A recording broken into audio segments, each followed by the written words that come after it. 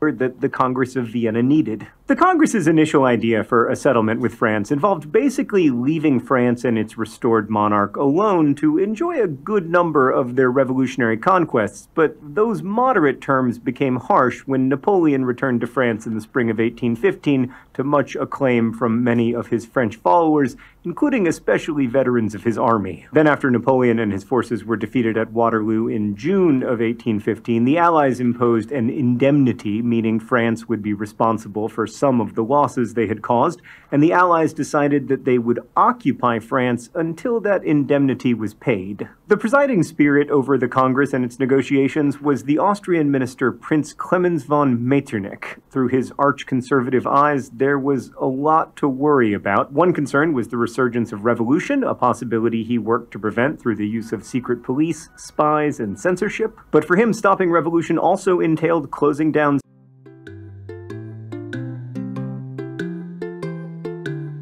Indemnity.